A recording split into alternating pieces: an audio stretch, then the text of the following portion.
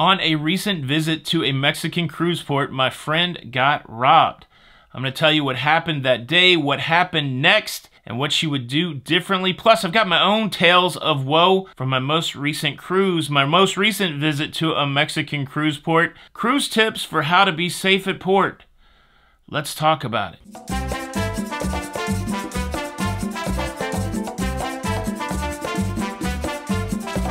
Hey, what's up, everybody? Welcome to La Lido Loca. I'm your one-stop shop for all things cruising.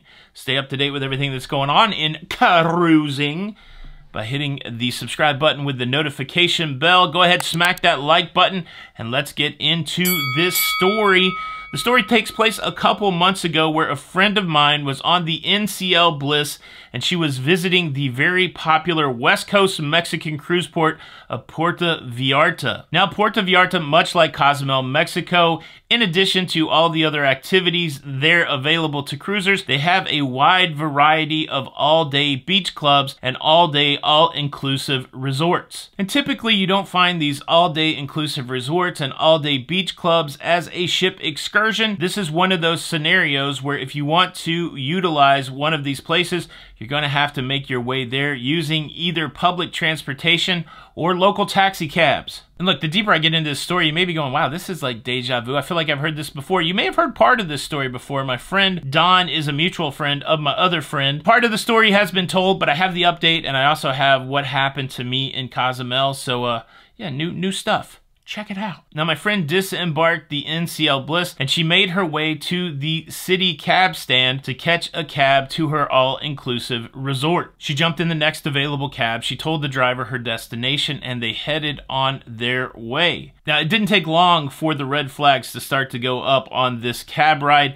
It did not take long for that pit feeling in my friend's stomach to start to form. She said almost immediately the driver started asking her what seemed to be, in hindsight, qualifying questions. He seemed very curious about her being alone and about her plans, and somewhere during the conversation she let it go that she did have friends cruising with her, but they were still on the ship. Now, she had done what many of us do. She had asked what the price to travel to the resort was. Price was established in advance, but something weird happened as they approached the destination.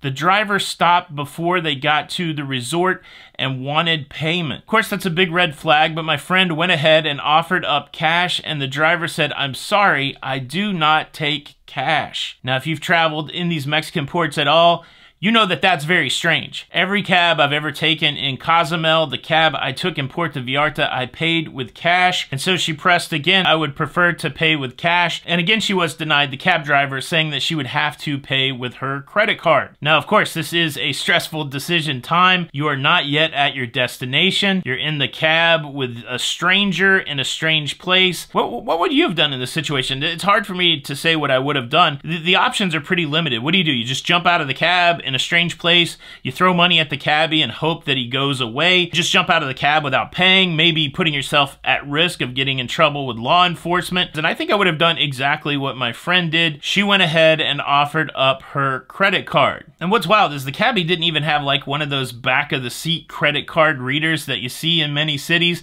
He just had one of those square card readers attached to his cell phone, and he showed her the app on his phone where he punched in 400 pesos, and he took her credit card and swiped it. She's Canadian. Her credit card requires a PIN number like our US debit cards. She had to supply her PIN number, and then he finally took her to the entrance of the resort and let her out. Now, once at the resort, she sprang into action. She knew that something wasn't right. She inquired with the hotel staff if it was normal for cab drivers to not take cash. They said no. She alerted them in quick enough time that they were able to take down the number of the cab. And then her fears were affirmed when she went to her credit card website to see that she had not gotten charged $20, that she had instead been robbed of $1,000. This is why using the credit card was the right call. This was the path of least resistance. It allowed her to get out of the cab. And well, with credit cards, you have almost immediate recourse. You can immediately check your balances. You can immediately file a claim for fraud.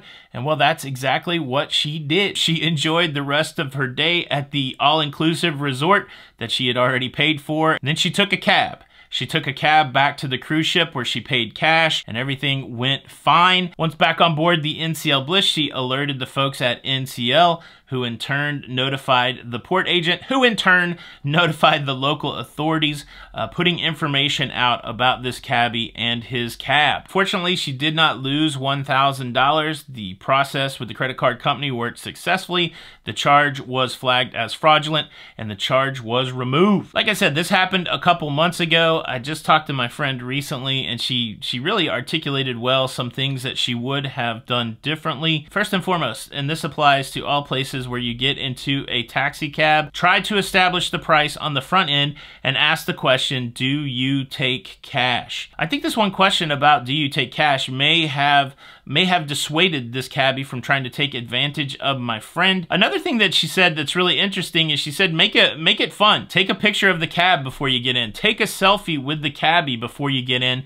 Make it seem like you're a full-on vacationing tourist that is taking pictures, taking records of what's going on. This level of exposure may have dissuaded this cabbie from trying to take advantage of my friend. And then the other big thing is when you're being asked questions about your status, whether you're alone, whether you have plans, what you're doing, always make it seem like you're meeting up with friends. She said if she could have answered those questions differently, she would have said, my friends, they're waiting for me at the resort. I would say something like they're just a cab ahead of me, something to let the person know that somebody is expecting them pretty quickly and that there would be challenges for the cabbie if they did not show up. I know some out there might say, well, you could avoid all of this just by taking ship excursions, but unfortunately you can't get ship excursions to everything. I just had a wonderful day at the Paradise Beach Club in Cozumel. There's no ship excursion for that. You have to navigate the taxi system in Cozumel to get to beach clubs like Nachi Cacom, to Chacanab, to Paradise Beach Club, to Mr. Sancho's. And well, let me tell you this, I've got a story. Even that cab process, if you don't do it right,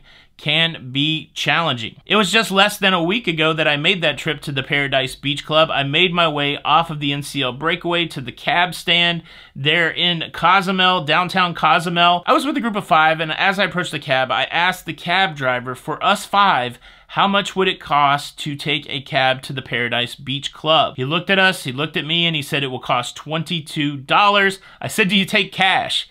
Thanks to my friend for that. He said, yes, cash. So we piled in, we drove to the Paradise Beach Club, and we gave the guy $22 plus a tip. It worked out exactly the way it should. Now, the return from the Paradise Beach Club was a whole different story. There was throngs of people trying to leave Paradise Beach Club, and they were putting people in ones and twosies at a time into cabs so that they could get the most people in cabs as possible going back. And when me and my friend Don approached the cab stand, they said, how many are you? We said that we are 2, and they put us in a cab that already had, I feel like, 7 or 8 people. I think this cab would maybe hold close to 10 people, and we just piled in the cab. We didn't ask any questions at all, and we figured that they would tell us at the end how much it cost and we could kick in with everybody else. Well, when they dropped us off in downtown Cozumel, as we were exiting the cab driver was standing at the door saying, I need $8 from every person. I was one of the first out of the cab. I peeled off a 10, I gave it to the guy, and I stood outside the cab as everybody else disembarked, but there were people in that cab that were shocked. They had had that same experience, the $22 experience or the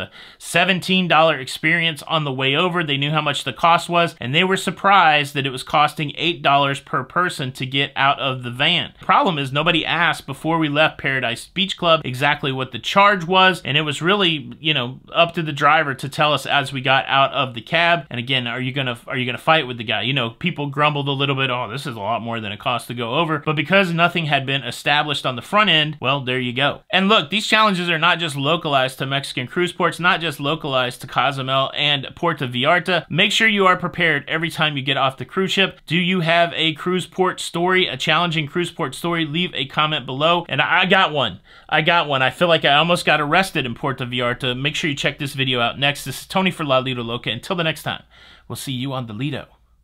Bye.